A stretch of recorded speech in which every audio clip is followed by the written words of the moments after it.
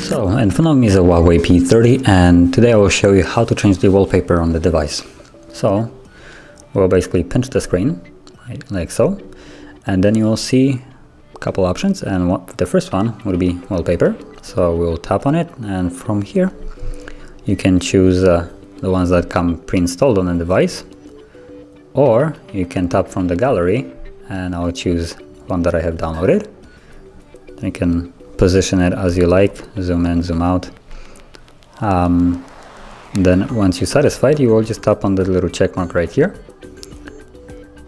and choose whether you want it on a lock screen, home screen, or both, which I'm gonna set on home screen. And now it's gonna be right here. So that is how you change the wallpaper. If you found this video helpful, don't forget to hit like, subscribe, and thank you for watching.